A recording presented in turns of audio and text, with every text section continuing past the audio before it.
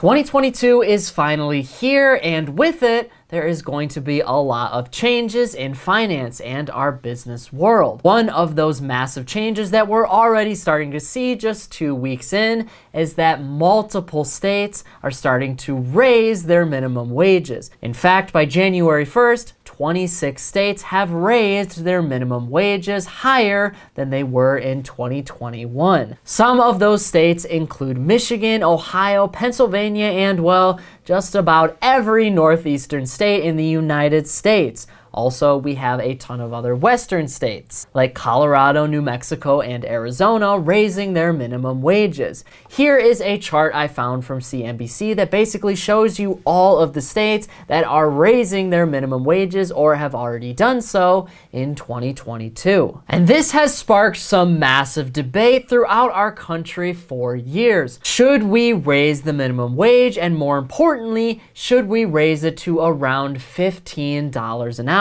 Well, today that is exactly what I'm going to be talking about, so make sure to stick around till the very end of this video if you want to find out everything you need to know about raising the minimum wage in the United States. But before I break all of this down, my name is Nate from Minority Mindset News, and if you like this video, then smash that thumbs up button below and hit that notification bell too. That way YouTube shows our videos to way more money minds around the world, and we can keep making videos just like this one. So let's get into some of the numbers here. I want to discuss exactly how much these states are raising their minimum wage in 2022. For example, going back to that chart from CNBC, you have Michigan raising their minimum wage from $9.65 per hour all the way up to $9.87 per hour. And then you also have states like Virginia who are raising their minimum wage a lot, all the way up from $9.50 an hour to $11 an hour. That is a pretty big increase. But then you also have a ton of other states which are highlighted in gray here that are not raising their minimum wage at all. States like Indiana, Tennessee,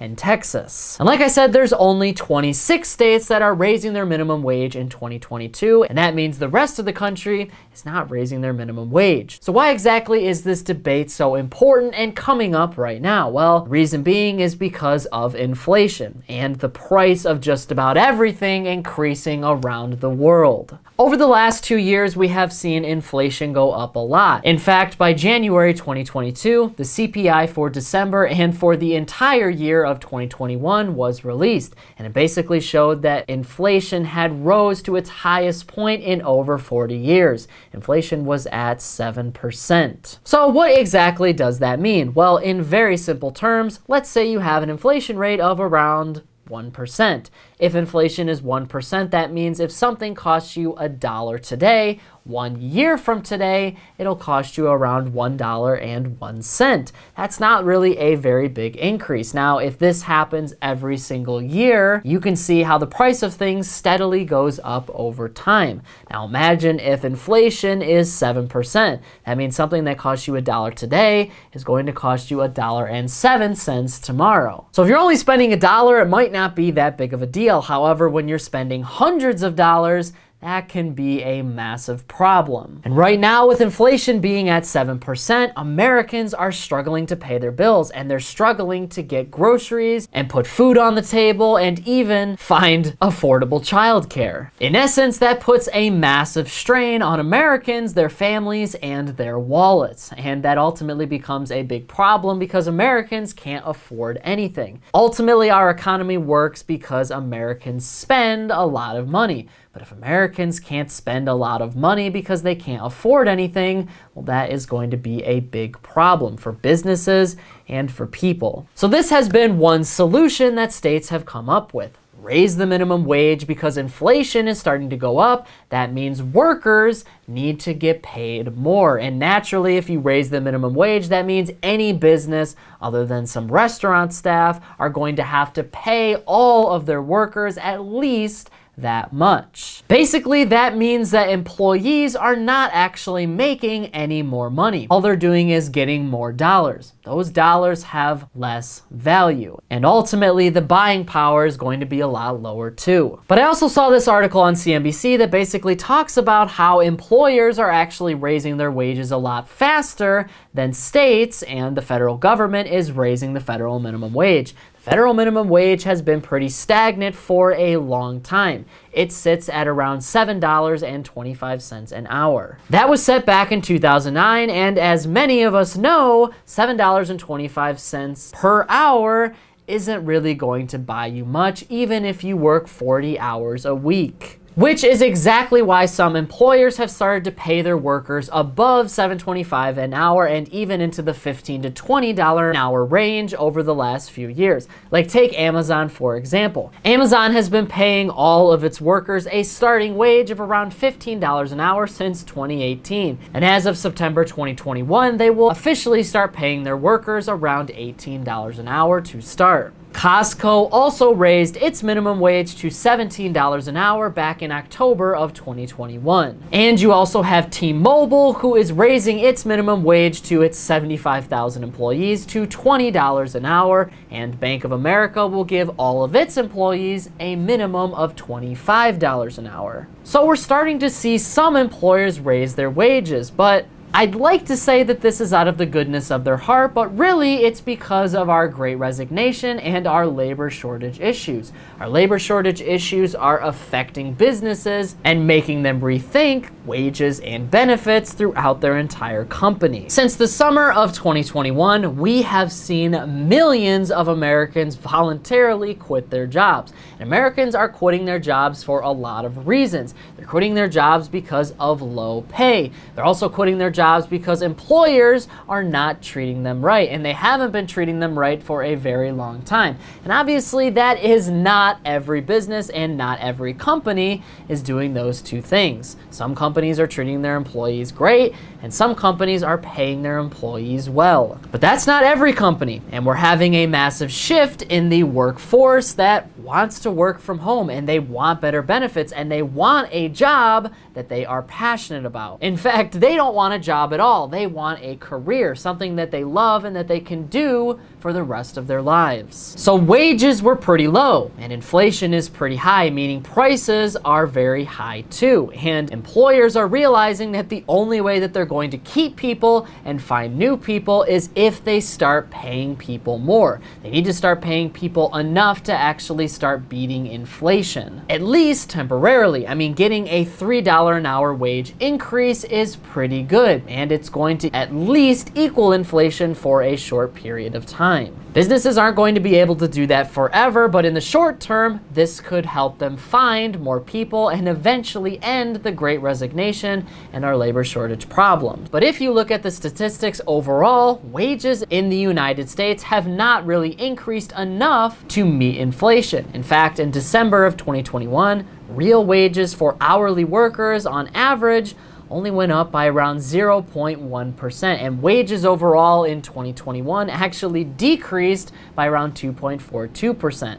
Even though workers are getting more money, inflation is just getting way too out of hand, so everything that they're getting is not enough. And for the first time in probably the history of the job market, workers actually have more power when it comes to negotiating salary and negotiating their benefits package. This is because employers are desperate to find people right now. Finding people means that they can produce more goods or more services, and right now they are just unable to do that, and that is contributing to inflation as well. But all of this really begs the question, why haven't we raised the minimum wage or the federal minimum wage from $7.25 an hour already? Do you actually know why we have a minimum wage in the United States in the first place? Well, the minimum wage was first established all the way back in 1938 as part of FDR's New Deal. This essentially created a baseline, a standard of living for all workers in the United States. So that meant that every single worker was going to get paid a certain amount, and then states could either adopt that amount or go even higher depending on what the living situation is in that state. This meant that employers had to give employees a certain amount. If they couldn't afford at least that, then they were going to go out of business. This created stability in the workforce, and remember, this was set during the Great Depression. Now flash forward around 84 years, and our minimum wage is set at around $7.25 an hour. Now that's the federal minimum wage. Minimum wages all throughout the country are very different. Like take California for example. California's minimum wage is now $15 an hour, while Michigan's minimum wage is only $9.65 an hour. We have seen protests and talks all throughout the country that every state should adopt a minimum wage of around $15 an hour. However, $15 an hour is a really weird benchmark, and it might not make sense for every state. For instance, in California, $15 an hour makes a lot of sense. Things are a lot more expensive in California because you have a very high population density. There are millions of people that live in California, and that means millions of people are purchasing things.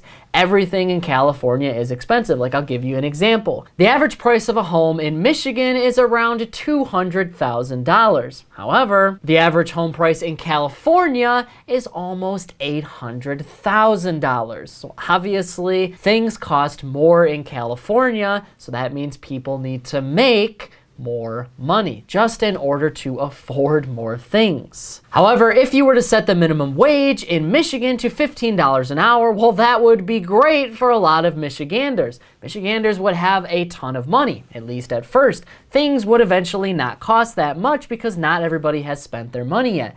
Once we have a couple years of that though, and everybody going out and spending money, and you're going to have a situation where inflation is going to go through the roof. Businesses are going to have to start supplying Michigan with more. Energy prices are going to have to go up because now people are traveling more and buying more gas. And ultimately, that could be a big problem for our economy in general. And I'm talking about the entire United States economy here. $15 an hour might not make a difference in every state, but for some states, it's going to be a big deal. And when people are used to making $10 or $11 an hour and you give them a $4 or $5 raise, then they're going to spend that money.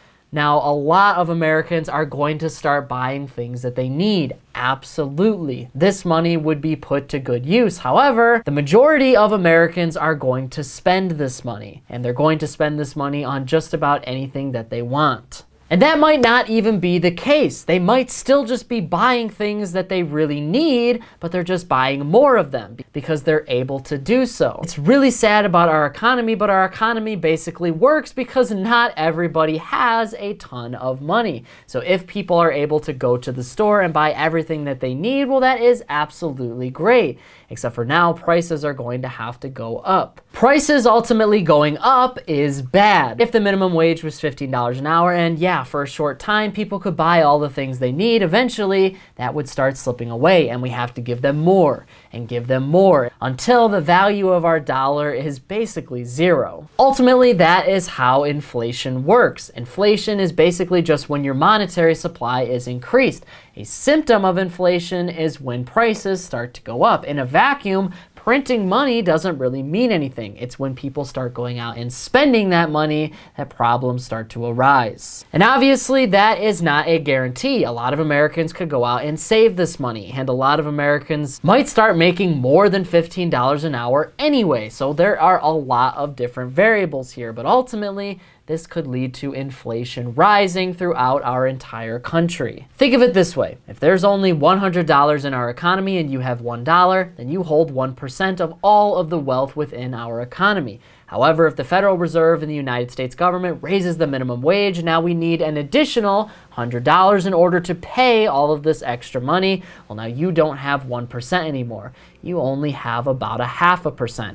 Everything in price is going to go up, and the buying power of every dollar you hold is starting to go down. That's all that would ultimately happen because all of these businesses aren't going to start losing money hand over fist, and that is one of the biggest issues with how our economy works and this minimum wage argument. Basically, if you raise the minimum wage, our economy is going to fundamentally change, and some would argue that that is a very good thing. However, this change would mean that businesses and companies are going to be stunted by their growth. Basically, when companies make more money, they are able to grow. The reason that they're able to grow is because people are buying more of their stuff. And when they grow, they can employ more workers. This allows them to continue to grow and grow and grow until they've got, 20,000 locations worldwide.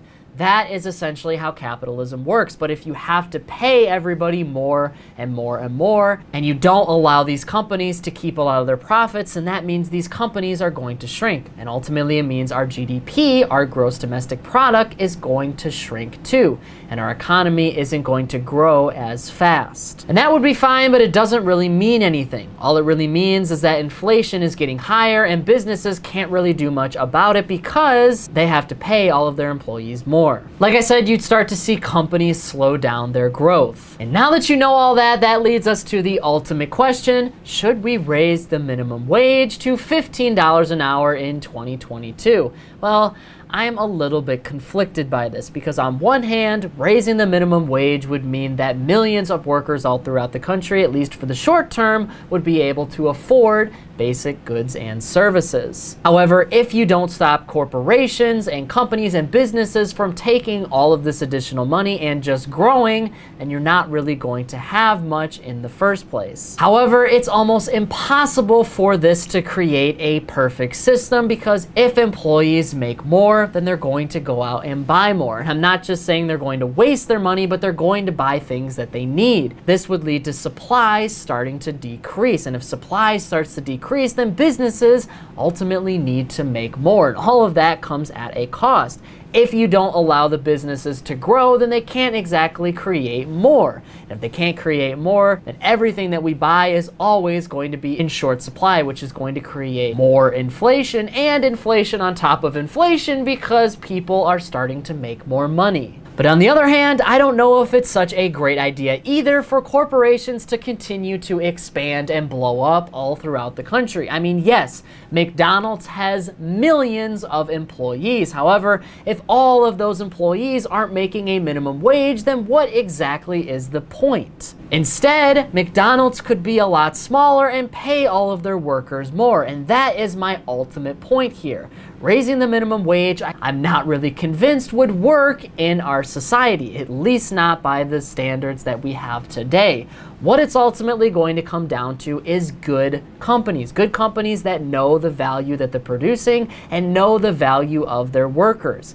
Those companies are going to give their employees more naturally, and this is going to happen on a case-by-case basis. Good companies paying their workers more because they believe that is the right thing to do. And yes, that might stunt their growth a little bit, but that might be the right thing to do if it means that people can put food on the table. And for the companies that don't do this, that don't pay their employees well and don't value the work that they do, those companies should go out of business. No additional stimulus, no bailouts. Those companies cannot survive if they're not going to pay their workers well. So like I said, I'm not really sure if the minimum wage should be increased to around $15 an hour in the United States. The federal government is not going to do it. I mean, at this point, it is way too politicized. And just like for other states, there are a ton of states that are never going to raise their minimum wage. What it's ultimately going to come down to is you, the employee, finding a better job and quitting a job that does not pay you well, and employers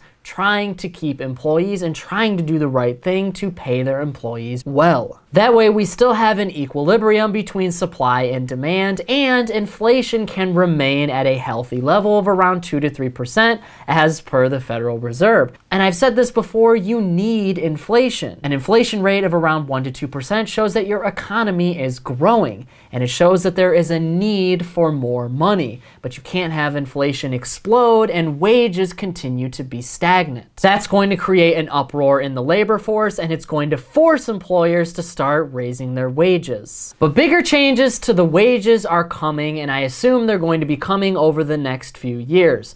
Workers are fed up and they're demanding that they're going to be paid more, and eventually we will hit that rate of around $15 an hour. Probably not at the federal level, but each state will adopt this $15 an hour mark, but it's going to take a long time. And obviously this is all just my opinion, but now I want to hear what you have to say about this issue. What do you think about the minimum wage problem in the United States? Should employers actually start paying their employees better, or should states force them to by raising the minimum wage to $15 an hour? Whatever your thoughts are, leave a comment below before you go. But that is it for today's business and financial news breakdown. Thank you so much for watching. If you like this video, make sure to hit that subscribe button below. Keep hustling, money minds, and I'll see you all in the next one.